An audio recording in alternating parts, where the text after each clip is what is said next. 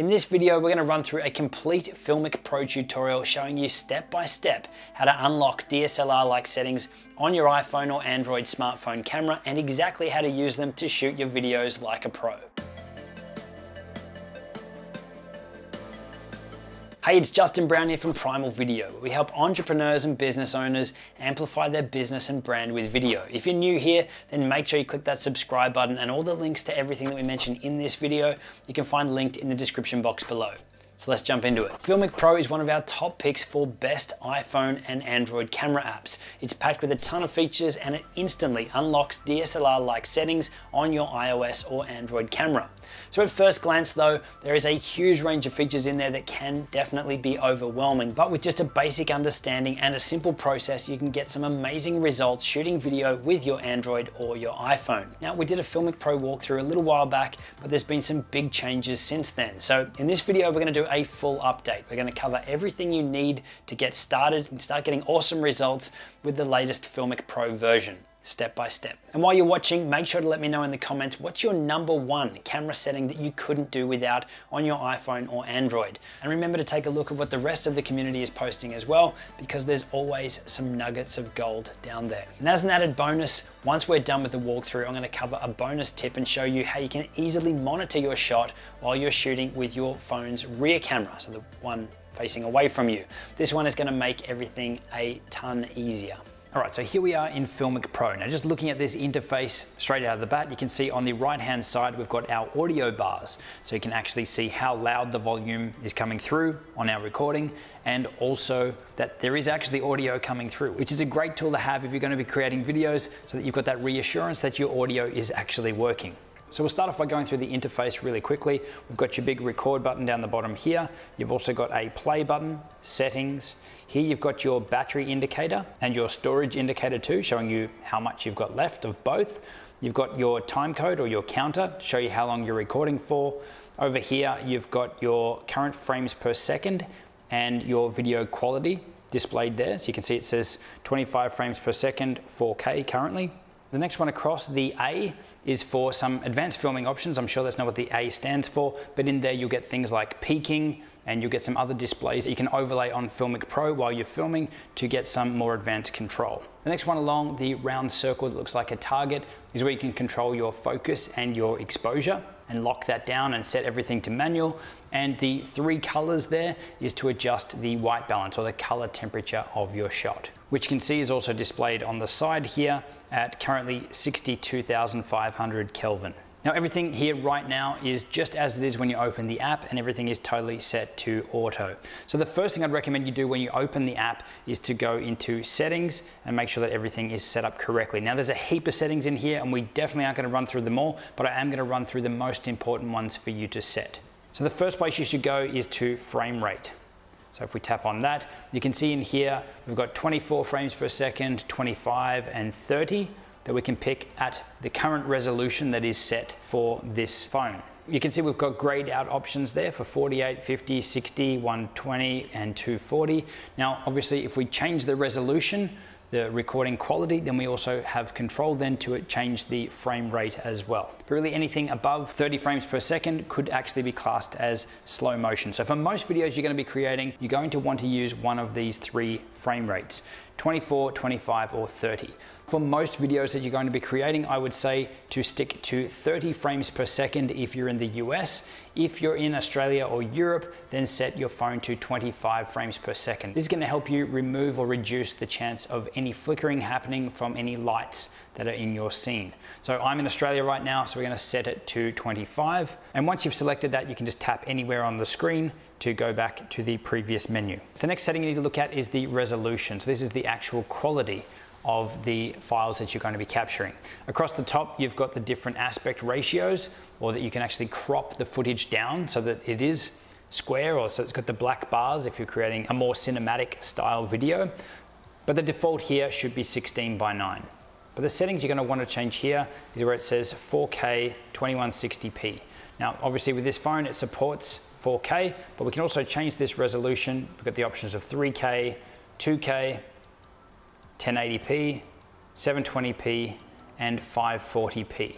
Now ideally here you would want to be using at least 1080p, but if your phone supports it then you could go up to 4K, which is obviously going to give you a higher quality video, but it's also going to chew up some more storage space as well. It also sounds like we've got a couple of birds in the background. So once you've got your resolution picked, 4K, then you can choose the actual bit rate or the quality of that 4K recording. So if we go back through here, see economy is the lowest quality setting we have.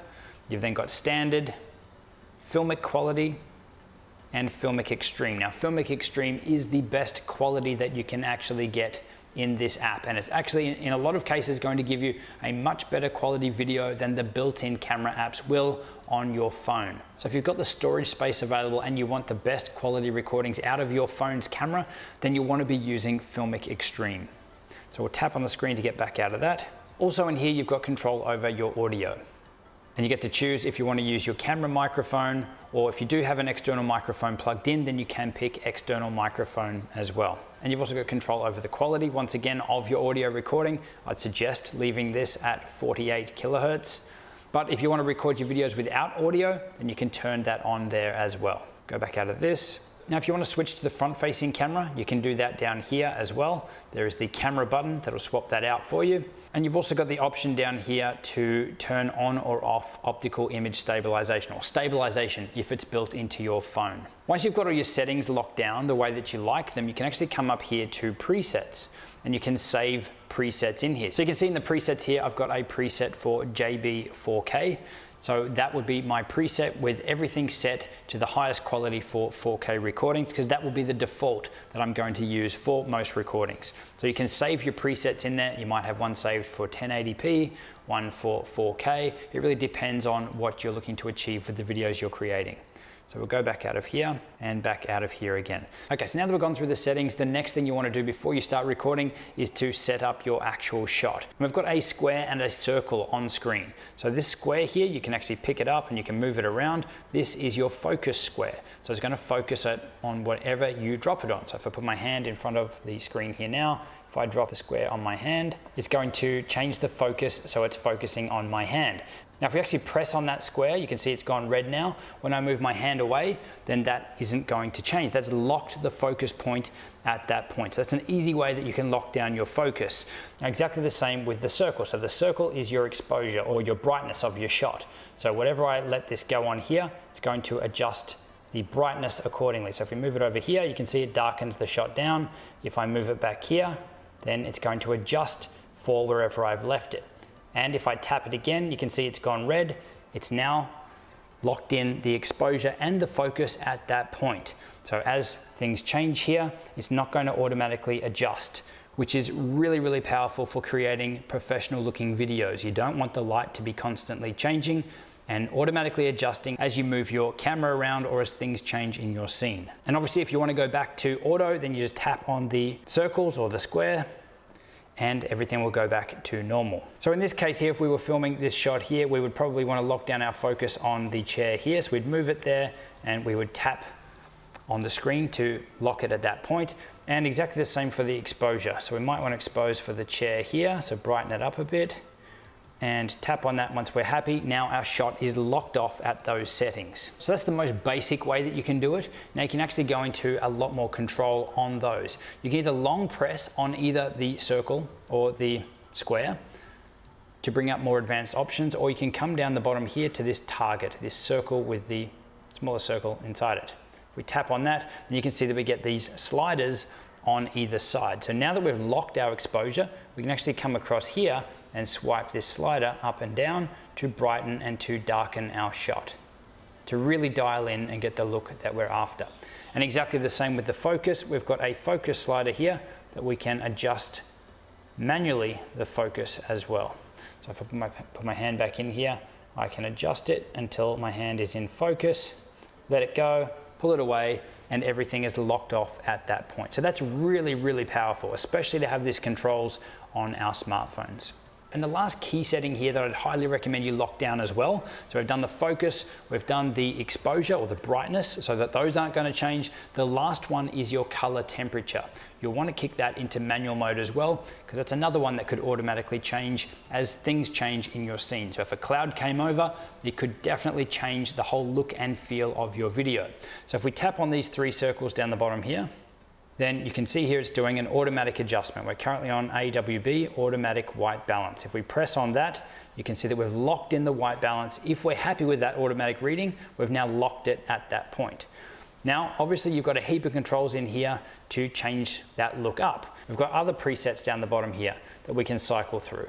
And you can see the scene totally changes based on which one of these presets we are picking. You can also save your own in here as presets as A and B, and customize those up for how you'd like to look. But what I recommend you start is with auto white balance, because it normally does a pretty damn good job of analyzing your scene or your shot and getting that white balance correct. But you can see here that it's giving you the color temperature. It's currently reading around 6,280, and it's fluctuating a little bit. That's that automatic adjustment because we haven't locked this down. But you can actually grab these sliders and you can make manual adjustments yourself.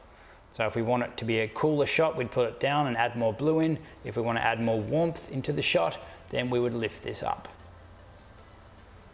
And once you've got it about where you would want it, then you can just let that slider go. Tap off the screen, and your shot then is locked down. Now, obviously for this shot, it was setting with my hand in focus here.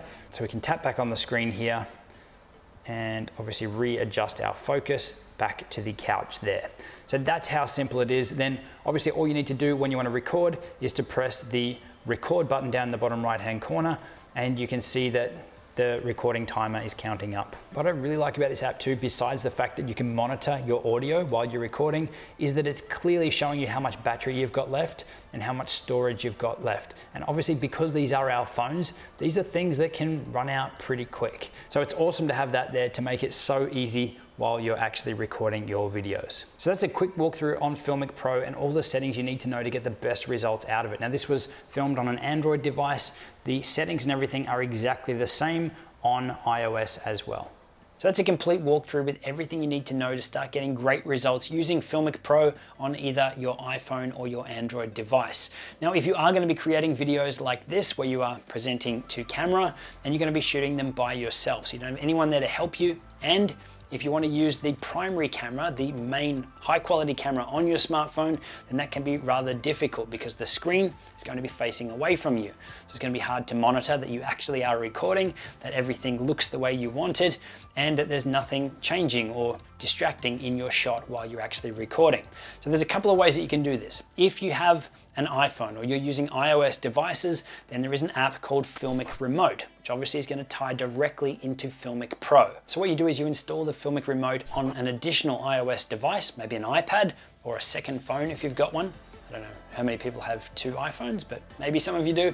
A second iOS device, put the app on there, and you're able to see what's going on or mirror your phone screen to that device. And you can also control it as well. So you can remotely trigger the recording and check that everything is how you'd like. Now, if you don't have an iOS device or multiple iOS devices, then you can also use a piece of software called Reflector, and that will let you wirelessly monitor your phone screen, iOS or Android, to a computer, either a Mac or a PC.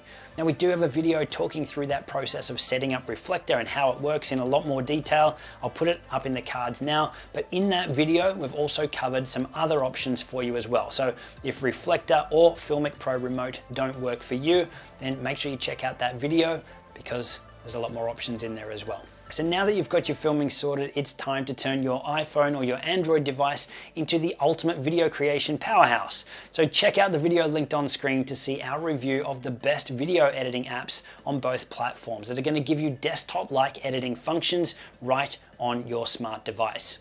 And I'll see you soon.